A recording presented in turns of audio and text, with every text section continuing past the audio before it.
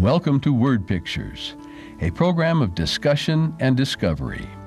We examine the stories, events, and persons as described in the Word Pictures, presented in the 66 books of Scripture we know as the Word of God. But what kind of God is pictured here? By reading these stories, some become fearful, others adore. Yet others are just confused. Come, let us see for ourselves in an unrehearsed, no-question-barred discussion with people just like you as we search for the God of these stories. What picture of God will emerge for you? Let's join the discussion right now. Welcome to our discussion. We're so glad that you have joined us. Once again, we have been for the last 10 years on a single trip through the Bible, book by book, verse by verse, story by story. Now we kind of want to go back and review just a little bit, much more quickly, Yes. as to see what we have kind of discovered, learned, come to believe. Let's go to 1 John 4. I want to start with verse 7. My beloved friends, let us continue to love each other, since love comes from God. Everyone who loves is born of God and experiences a relationship with God. The person who refuses to love doesn't know the first thing about God, because God is love. That's a marvelous first principle. That's a great principle. We're talking in this session about principles that we think need to be kept in mind when you read Scripture. And some of these principles will make the reading of Scripture more challenging, and some of these principles will make it a lot easier. And Norma started out with a verse that suggests a very important principle to begin with, and that's the entire Scripture is supposed to teach us about the God we worship, the God who is love. Some of you are familiar, many Christians are familiar with the fact that there are different words in the Greek language for love. We have one word for love. We have, of course, other words like affection and kindness and those kind of things, caring and so forth. But in the Greek there were 4 words with 4 different kinds of love. There was agape, which happens to be the word we're talking about here. There's phileo, which talks about, or philia, which talking about the kind of love that is between members of a family. There was eros, which is a word that refers to passionate love, sexual love, something like that. And there is the other word, epithumia, which talks really about emotion, something that you really get stirred up about. And it could be love, or it could be something else. It could be anger, but it's passion, something that you're really stirred up about. And I've already mentioned that the word love here, God is agape. What do we know about that word agape? Anybody?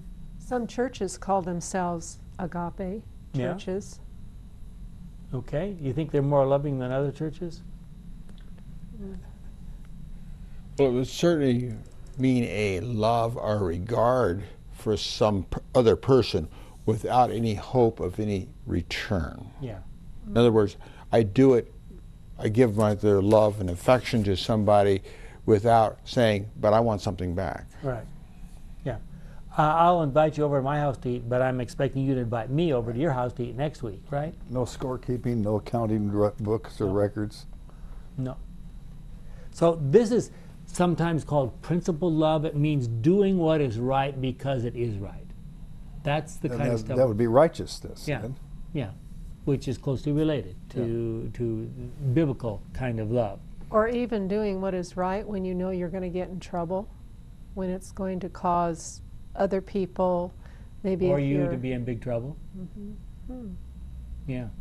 You still have to do what's right. Paul was out there preaching the gospel in Rome when he knows a little way down the street there's Nero, you know.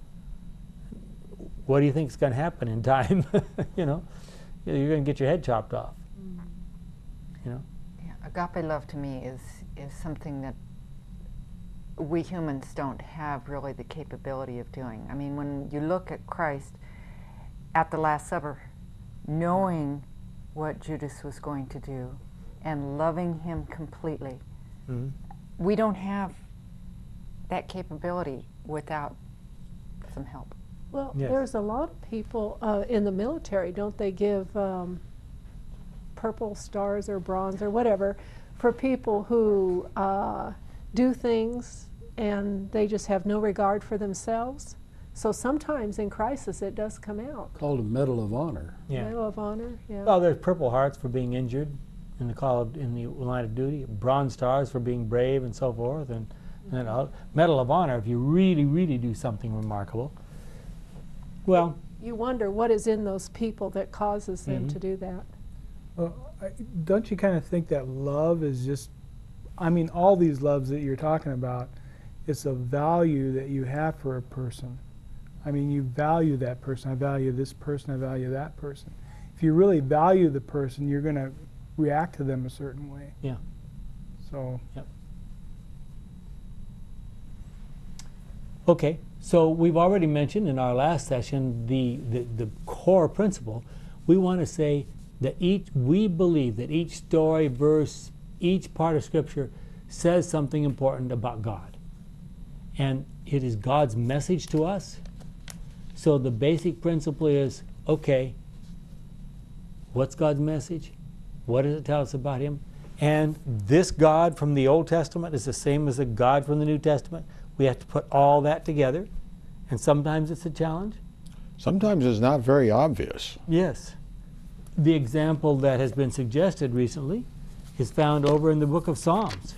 Let's just take it. You know, we love the words, you know, God is love. But right in our Bibles is a verse that very few people are aware of, and it's found in Psalm 137. And The last verse. the last verse. It's actually a lament of Israelites in exile. These were Israelites who were in exile, and the Babylonians came along and said, "Oh, you guys, you're supposed to be good songsters. You know how to sing. You've made these songs. Sing us a song from Zion. Sing us one of those famous Jewish songs." You know, and they were making fun of them, of course. And the last verse in that Psalm 137 says, "Babylon, you will be destroyed. Happy are those who pay you back for what you have done to us, who take your babies and smash them against a rock." Now, what does that say about God? Takes some doing to figure out how that contributes to your picture of a God who's love. Well, And is yet- that human emotion? That's human emotion? Very much so. What it says about God is that He took people with that mindset and worked with them and brought them back out. And He didn't give up on them. Are you saying, Norm, that God meets us where we are? Even better than that. Go ahead. He'll overlook where we are Sure. and keep giving us opportunity. Because going through that experience where they had that much hatred to the Babylonians, still down in there someplace was an ability to respond to God, and God wasn't going to go until Well, that was Yeah. fulfilled. That horrible message there in that last verse, can we say that was God-breathed? Well, I think we have to.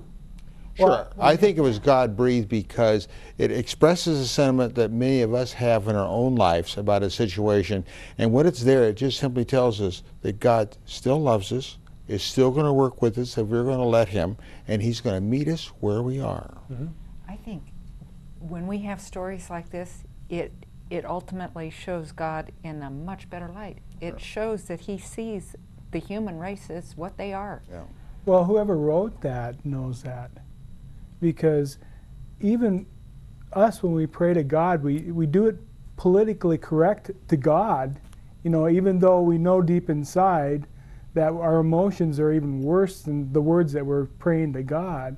This person here just said, hey, the Lord knows me anyway, I'm just going to say it, you know. And that's one of the important messages from this psalm. If we sometimes feel like these words that we just read, You might we just can say it. we can look at those words and say, well, Somebody else felt like that in the past, and God put His words in the Bible. And that's the part that's inspired, Yeah. wouldn't you think? Mhm. It's not necessarily how they politically, if it was politically written correct for God, you know, the fact that God will take you for who you are, like Roland says, Mhm. take you from where you're at. Yeah, well, and if the Bible was always politically correct, it would probably be much shorter, and it wouldn't be a whole lot of interesting reading. A lot of very Not colorful. valuable either. What? Not very valuable. Probably either. not very valuable. A lot of very colorful stories would be missing. So then we can say to God, God, this is how I really feel. Mhm. Please help me, because this is how I really feel. And And- God has to change your heart. Mm-hmm. We can tell God that, but we probably better not tell other people that sort of thing. So we won't make a Yeah, we- make a gripe session around the table here. Well, I'm not going to tell Myra, I'm going to take your baby and smash his head against the rock, especially since it's my baby Yeah, too. it'd be yours too. Well, Don't have an open mic and being recorded and end up on the you're internet. talking about a gripe session. Wasn't that what Job did part of the time? He was griping about why in the world was I ever born? Yeah. I mean, he never cursed God, but he sure griped about his situation. But we And don't. he was- I have a feeling that you would gripe too. Oh, yes. Yeah. And- Well, I don't know. Maybe I'd be strong enough to be politically correct and say, well, you know, I know bad things are day happening or to me, two. but I know you've got a good reason for it, you know, and all that. That's a good political way to say it to God. But no, But he did. I don't like it. But he did. God, say I don't what- like it. But he did say what was right about God. Remember Job 42:7, Well, yeah, and he acted like right? what was right about he God, didn't too. sin by cursing God. Yeah. But you don't hear a big booming voice from heaven saying at the end of this psalm, oh, well done, well spoken. Yes, but it's in here. But that's the beauty. We see a lot of stuff that I don't think God is all that pleased with.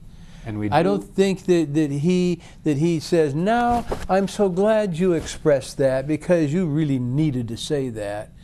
I think he'd have been a lot happier if they'd have put their trust in him a lot longer before that, and they wouldn't have even been in this position. Right. Well, even when you have trust, though, doubts always hit you. Right. And you can complain to God about that. You could say, I hate having to fend out these doubts, God. You know, what's wrong with doing that? In fact, I did that on one prayer, and it shocked everybody. How can you talk to God like that? Well, He knows what I'm thinking anyway, so why don't I just say it? That's what the Psalms do. Yeah. Absolutely. Exactly. Well, which brings us, of course, to our second principle. Always remember that it is the context that determines the meaning of every passage in Scripture and the meaning of everything we read, everywhere. You know, if you read about Afghanistan, you need to understand something about Afghanistan to know what it's talking about. You have to. And it's the same way with Scripture. When you read what's here, like we just read in Psalms, you're not expecting the same thing as when you read the Sermon on the Mount. The context was different. Or the last 3 chapters of Judges, and so forth. You know? You're saying that people need to know history. Mhm. And sometimes history, as it's presented in a lot of schools, is about the most boring thing in the world you can study. But you do need, and it becomes interesting when you study the Bible, but you need to know where they lived, the times they lived, and What the culture was. for what the that time. culture was. Yep. To fully understand it, you do. Yeah. So, context. If you're not sure about the context, dig up in an old trunk in the attic sometime, whatever, like this, and pull out a letter that you wrote 20 years ago or 30 years ago, and read it without stopping to look at the dates, and see if you can figure out what it was talking about. It's a real exercise.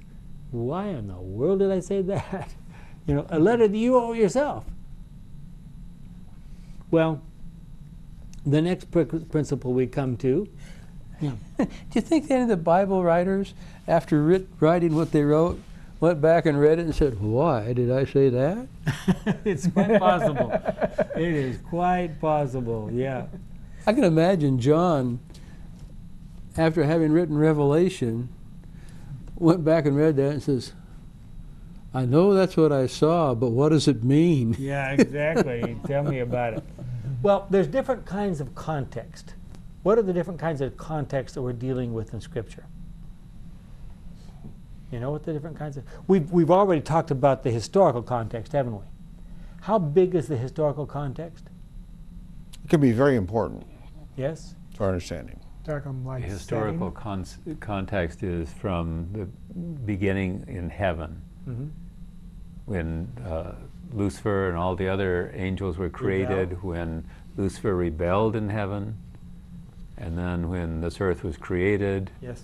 this whole controversy and what's to come. Mm-hmm.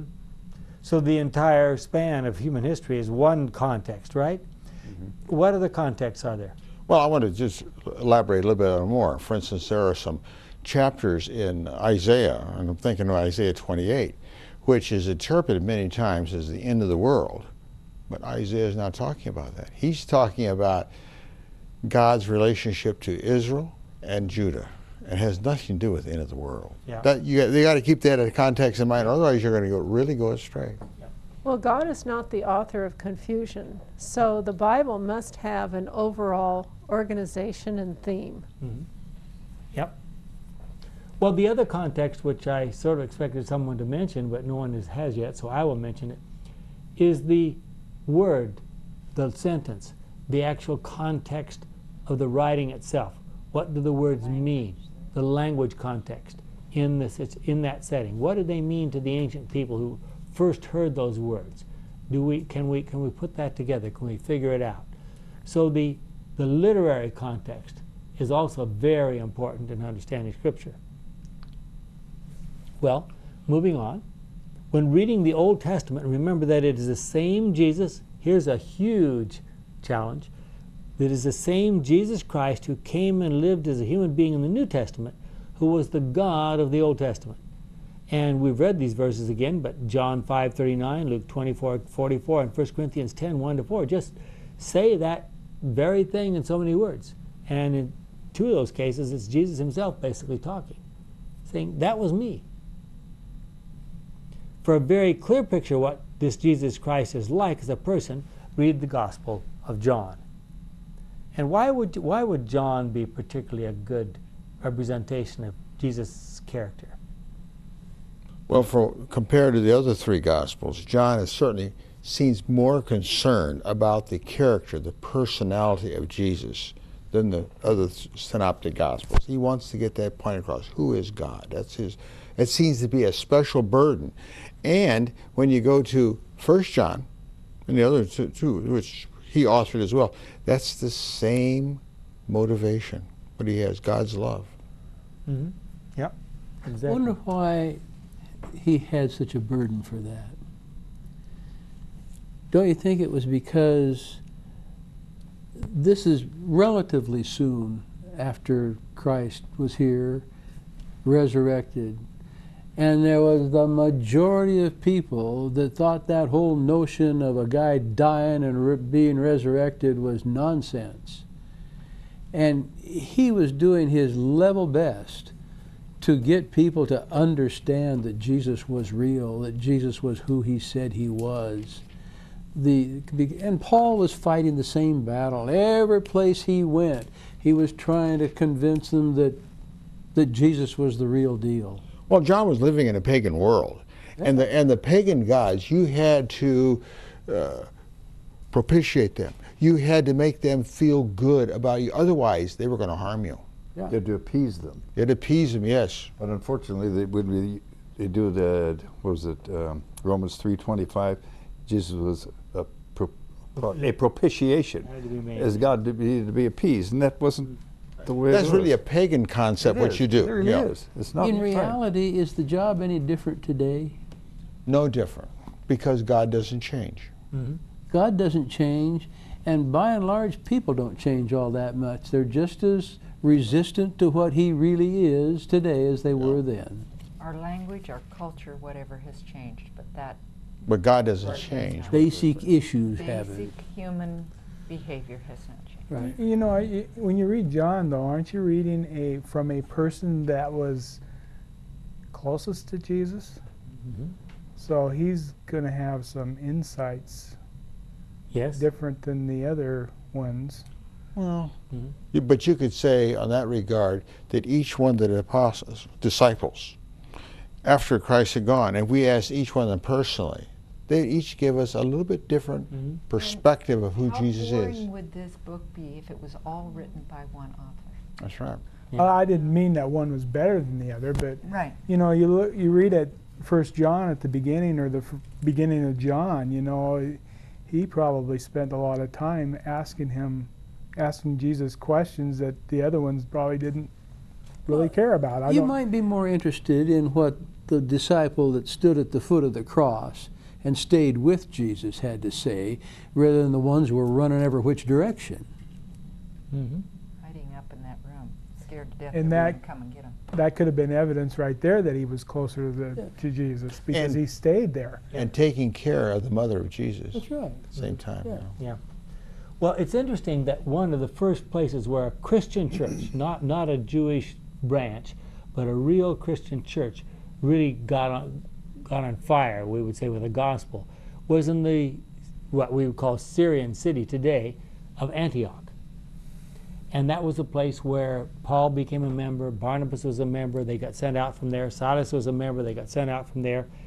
And it's interesting, Norm, you earlier mentioned about they weren't always, not everybody was happy about what the Christians had to say and about so forth.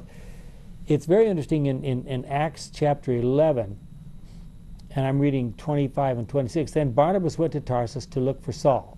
When he found him, he took him to Antioch, and for a whole year the two met with the people of the church and taught a large group. It was at Antioch that the believers were first called Christians. Now, today we say, my, isn't that wonderful? I'm proud to be a Christian. When that name was first invented, it wasn't to be proud about. They were saying, there's those stupid people who believe in this dead man.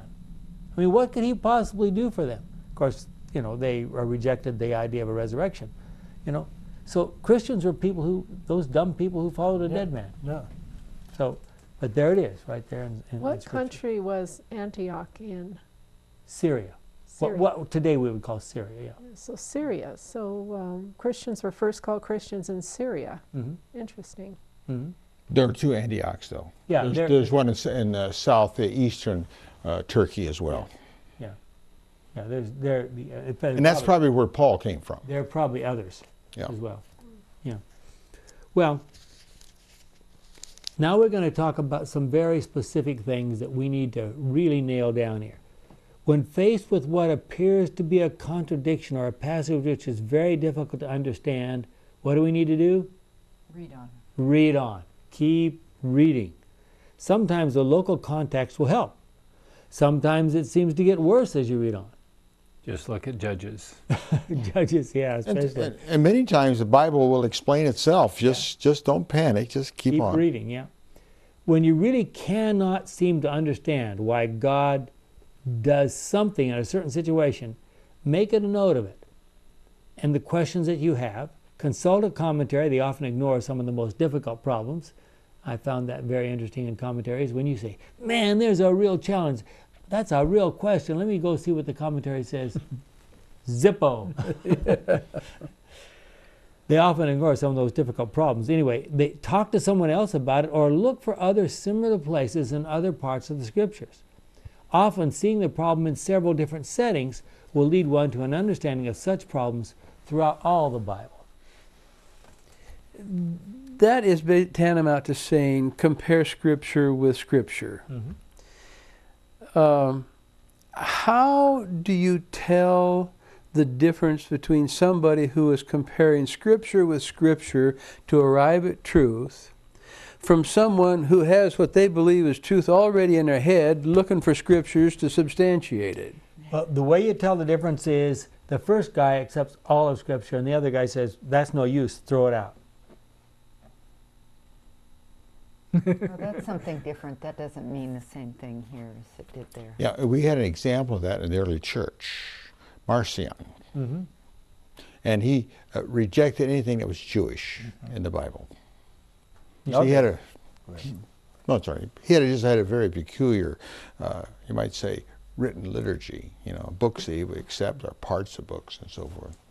I've had that happen to me in the not too far distant past, where we were going through something that I thought was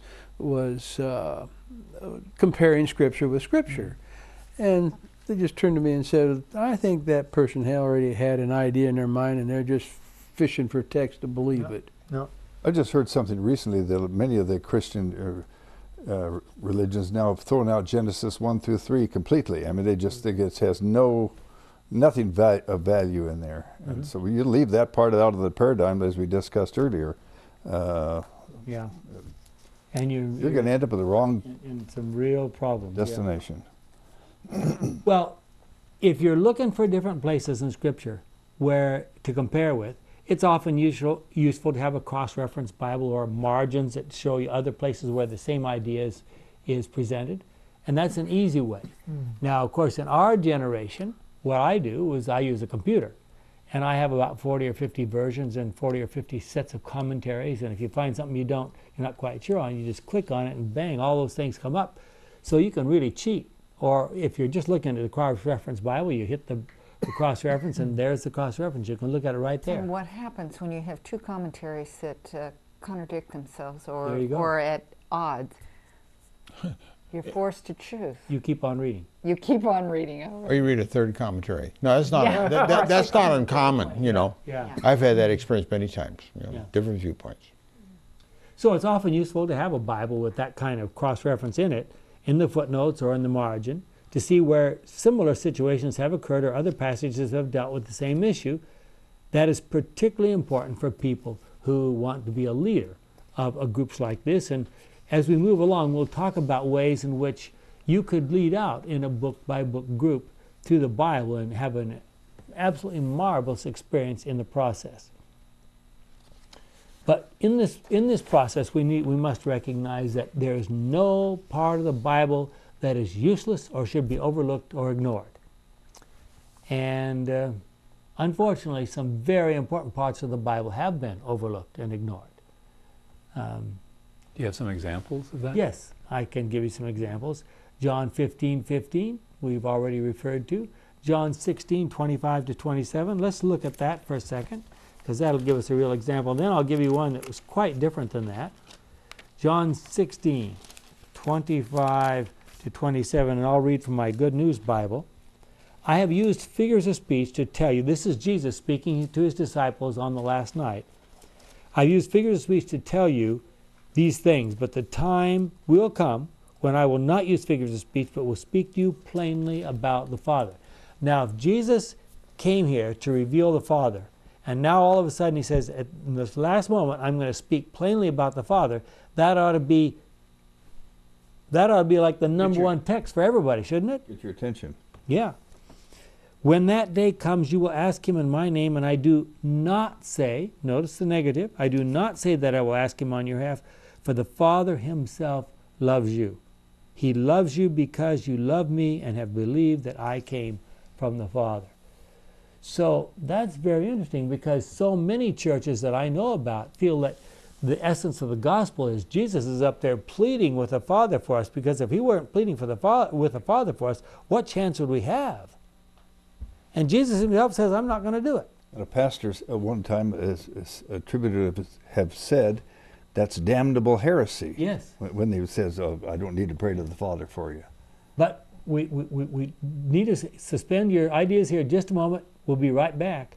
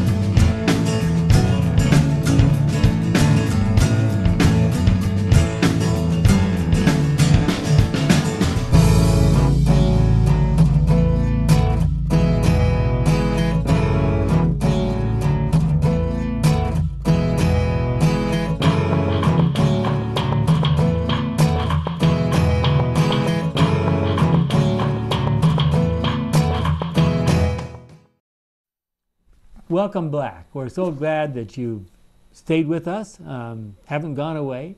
We were talking about the question that no part of the Bible is useless or should be ignored. Now, there's some parts of the Bible you might even want to ignore. And one of those is found way over in the book of Judges.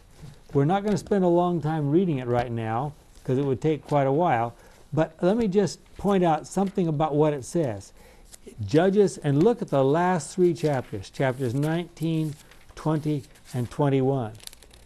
Now, this is an absolutely awful story about a Levite who had a second wife that was known as a concubine, that this woman was abused until she died, and he sort of threw her over his donkey and carried her home and cut her up in pieces and sent her around to the tribes and says, look what those people did to my secondary wife.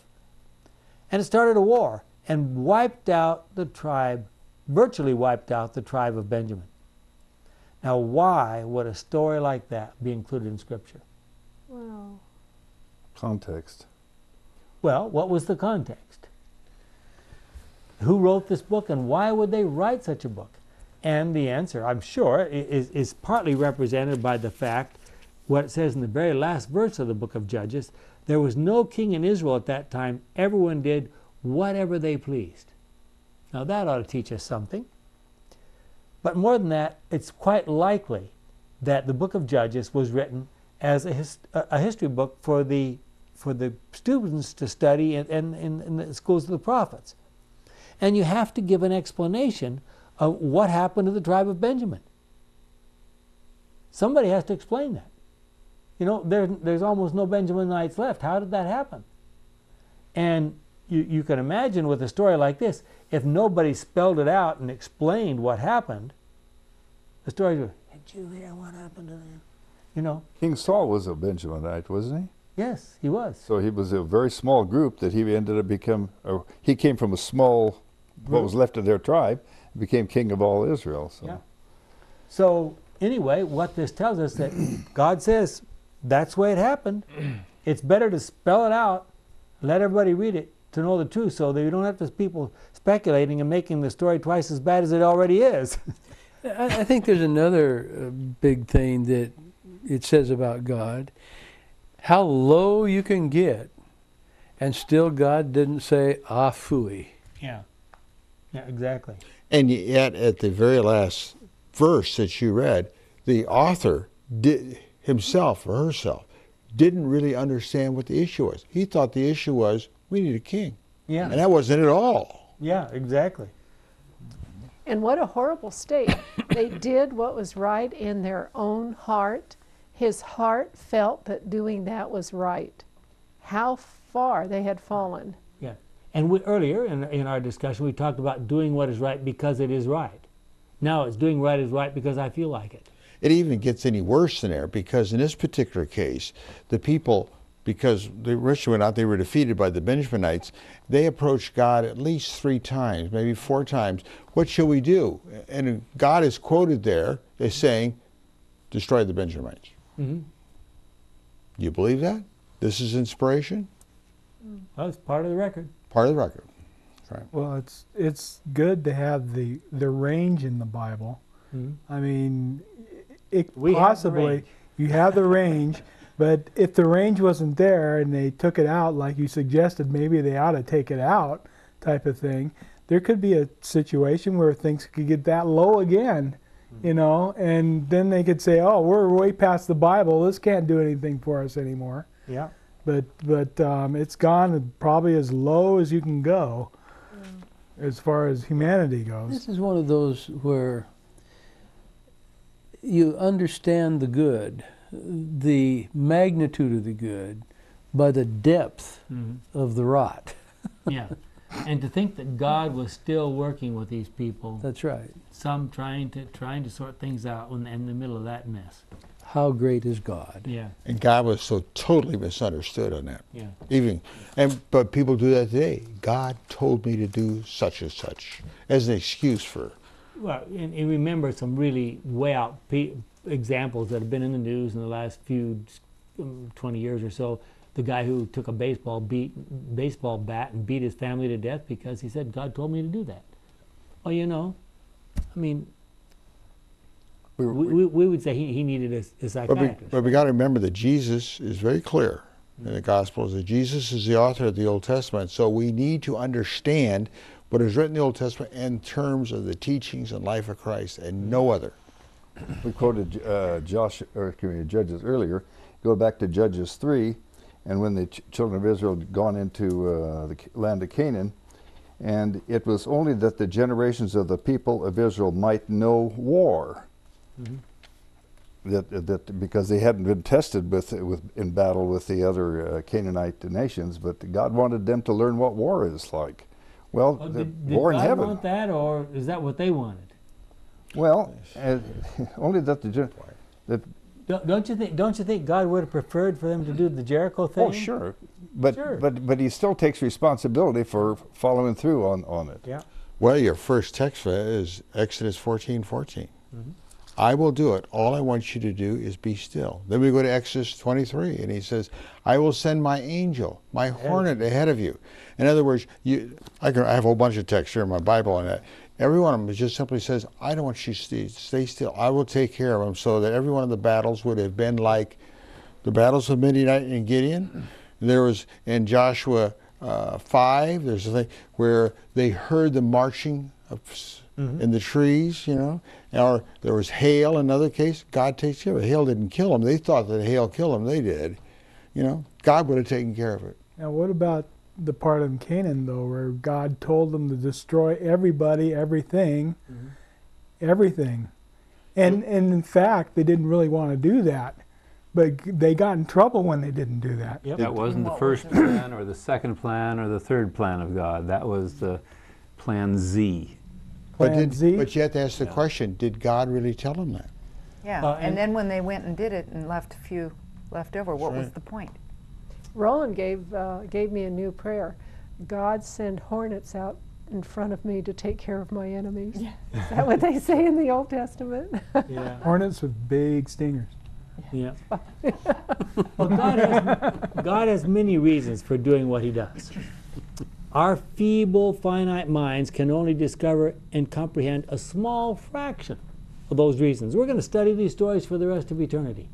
We're just getting a taste, just a tiny taste of what this is all about. I mean, imagine studying a Bible story and God say, okay, are you ready to read this story? Okay, sit still and look at the screen right away. And God would say, here's a 3D living presentation. Let me show you exactly what was happening.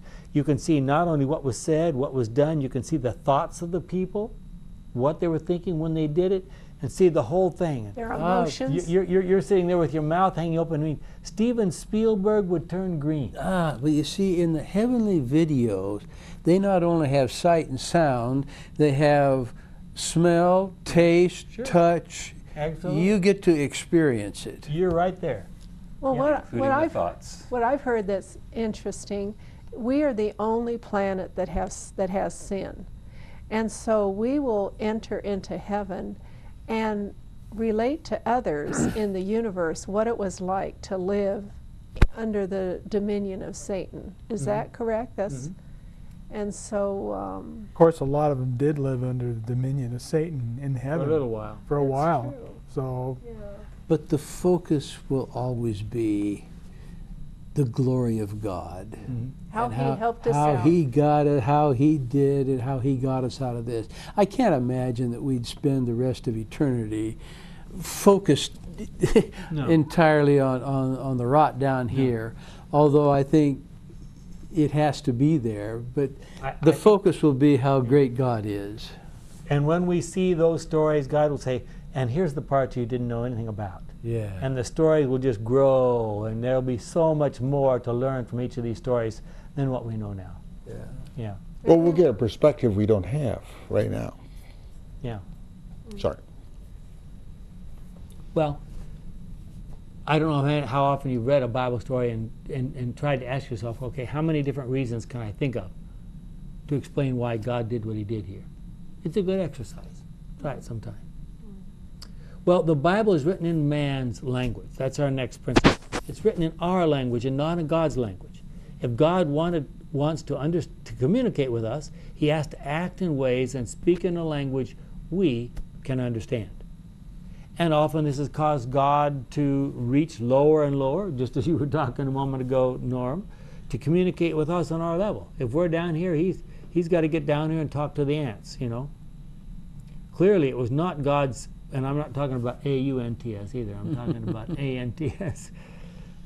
Clearly it was not God's plan ever to have sin, the flood, slavery, killing, the monarchy, or idolatry. But he had to deal with people who were involved in all of these things, and much worse. Therefore, we should not assume that because God appears to have acted in a certain way in a certain situation, that this is his ideal for all time. And that would save us a lot of heartache, a lot of conflicts, because how many people, how many Christians say, well, that's what God did, you know? And well, isn't that like a parent that is down in Skid Row looking for their kid, and they never in their life wanted to be on Skid Row, but they're doing it because they love their child and they want to rescue. Mm-hmm. But you know, time after time after time, God says, "Keep my commandments. Do what I tell you to." When they do this kind of thing, you never hear, "Go thou and do likewise." But sometimes people put those verses together. They try. People do, not God. Right. Yeah. Well, as we're moving on, the central question or theme of the Bible is not about, and here's a really important point, is not about whether God has greater authority or power than the devil. The devil admits that God has infinite power, and it scares him. And where's that verse found? It says here, James 2:19. You're cheating. James 2:19. Let's look at that for a moment. The small book of James, way over at the end of the Bible, right after Hebrews, a few books before Revelation. James 2:19. And James is explaining things, how it's like, what it's like in the Christian church. And he says, I will show you my faith by my actions. Well, let me read all of verse 18. But someone will say, one person has faith, another has actions. My answer is, show me how anyone can have faith without actions. I will show you my faith by my actions. Do you believe that there is only one God? Good. The demons also believe and tremble with fear. I mean, Lucifer knows perfectly well that God exists. He lived with him. We have no idea how long he lived with him. Probably millions of years. He probably knows a lot more about God than we ever thought. Yeah, than we do. So how's he going to respond? What's he going to do? What did he do? I mean, you know, Revelation 12. Well, that's what the Bible is a story of what God did and what Satan did. Yeah. And some of the demons knew who Jesus was. A lot of them. Yeah. And Jesus would say, you know, keep quiet. Have you ever wondered why he would say, I mean, the statements that the demons made about Jesus were a lot better testimonies than what his disciples said, or certainly one the Pharisees said. You are the Son of God, they said. Yeah, right there. Yeah. Why would the devil say such a thing? For the same reason that Balaam couldn't curse Israel. They opened their mouth, the truth came out, the blessing. And a demon opens his mouth, it may be that God's message comes out. Boy. But why did they tell him to be quiet? Well, he didn't need that from them. Didn't need it from them. No. Well, then why would they even say anything then? Here's one possibility. I already suggested that we may not be able to think of a lot of reasons, but here's one. We ought to be able to figure out at least one reason for everything that happened. And I would say that Jesus probably told the demons to be quiet for two reasons. One, they didn't know enough about him to go out. I mean, Jesus had cast the demons out of them. And so they might think, well, man, I know what that's all about. I can talk about demon possession. I can talk about being saved from demon possession. Let me go out and tell everybody. And I suspect Jesus would say, hold on. You hardly know anything yet. Just, it's better for you to keep quiet for a little while. That's one reason. The second reason, in that respect, is it's possible. It's not only possible, I'm sure it's true that these demon-possessed people were well known in their local villages. People know who they were. So, and if it looked like they were somehow connected to Jesus, people would say, aha, now we know where he gets his power. He's connected with those demon characters. And so Jesus would say, just keep quiet. Don't talk about what I did for you. Be thankful for what I did for you. Just leave. So possibility that the demons had a method for why they were doing that. It could have been even to stir up problems, for Jesus, which they kind of did with Paul. Exactly. In some places. Yeah. Well, going back to our question now. The central question or theme, I'm going to read this sentence over again. The central question or theme of the Bible is not about whether God has greater authority or power than the devil. The devil admits that God has infinite power and it scares him. We read the verse, James 2:19. The central question, listen carefully, or theme of the Bible is who is telling the truth and who can be trusted in the great controversy over God's character and government. This controversy involves all the intelligent beings of the universe, not just the people living on this planet. And some of the verses that illustrate that are Genesis 3, 1-5, Job 1-2 and 38, Ephesians 1, 9 and 10. Let's look at just a couple of those. We only have a few minutes left. Someone read Ephesians 1, and let's start with verse 7.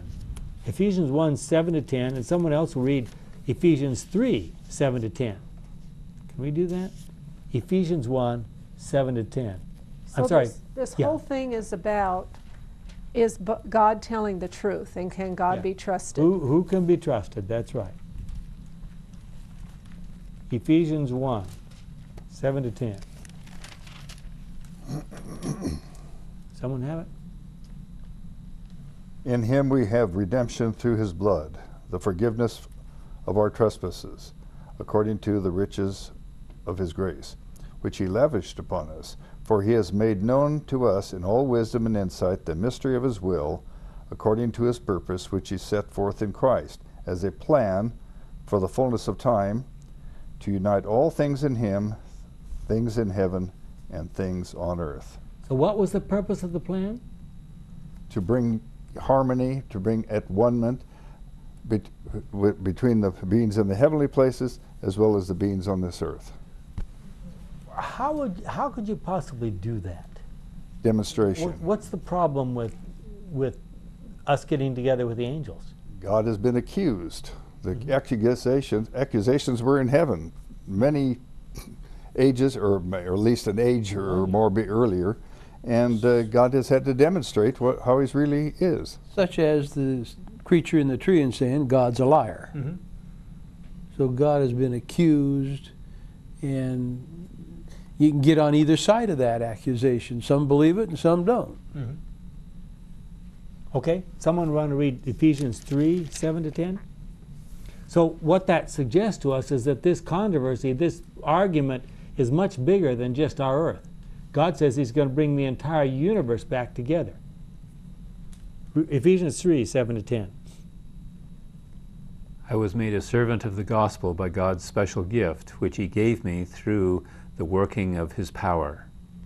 I am less than the least of all God's people, yet God gave me this privilege of taking to the Gentiles the good news about the infinite riches of Christ, and of making all people see how God's secret plan is to be put into effect.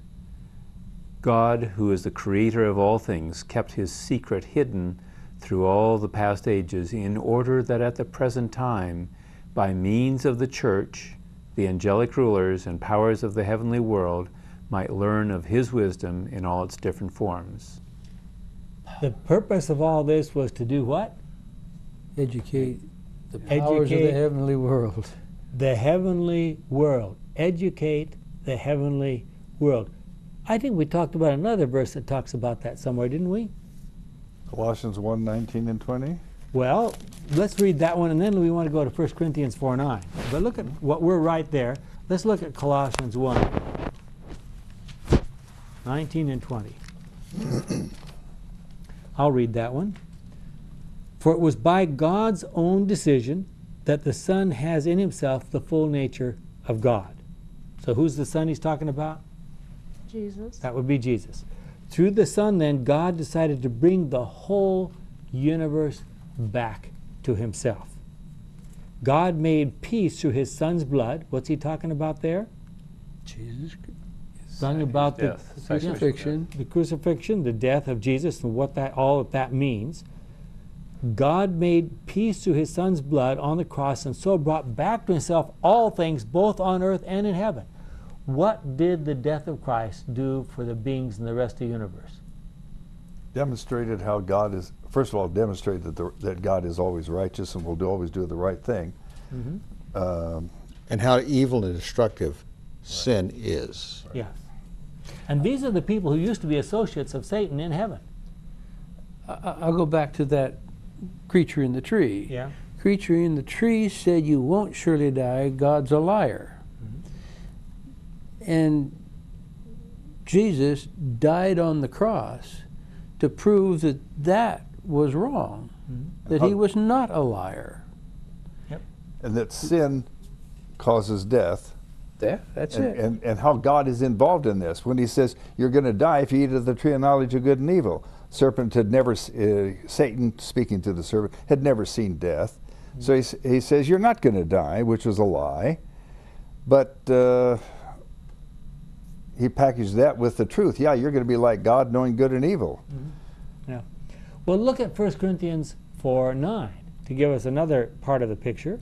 1 Corinthians 4:9, for it seems to me that God has given the very last place to us apostles, this is Paul talking, like people condemned to die in public as a spectacle.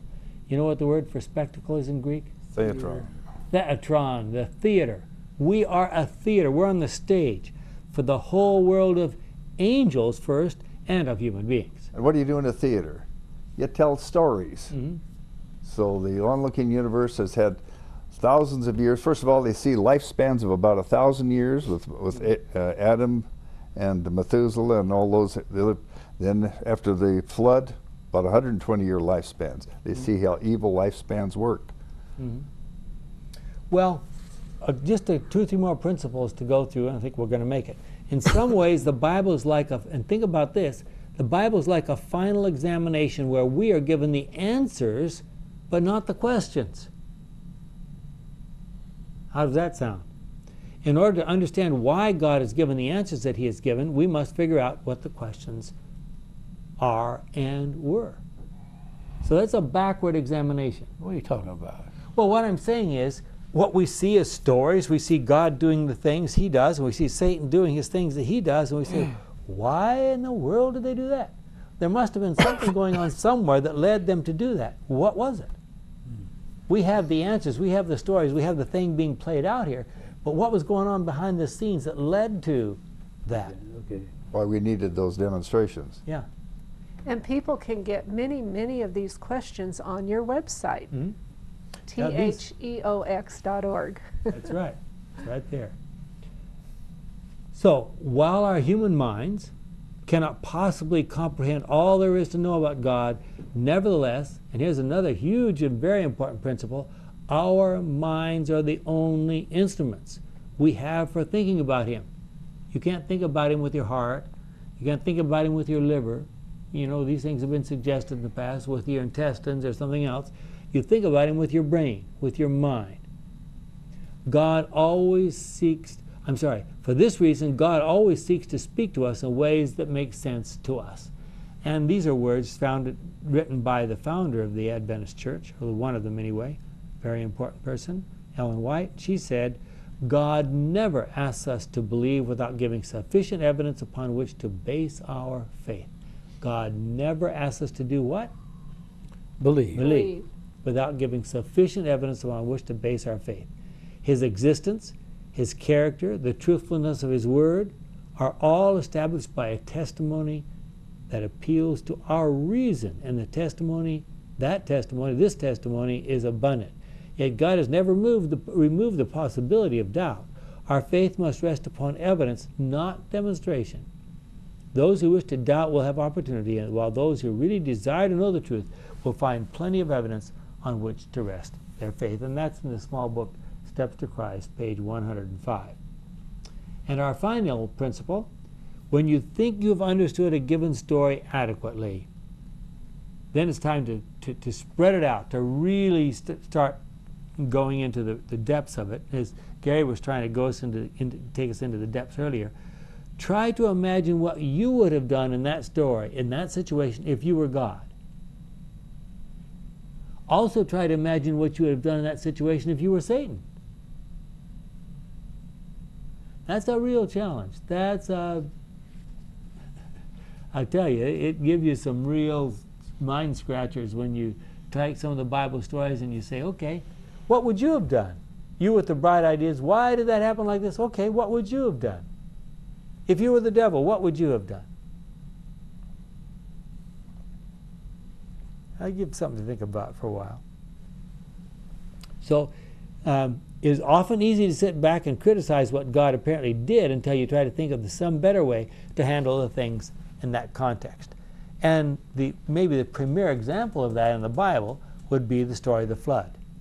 Why did God find it necessary to send a flood and wipe out all but 8 people? Well, if you stop and think about it, what was the level of comprehension of God down through those generations just before the flood? How many of them were paying any attention to God at all?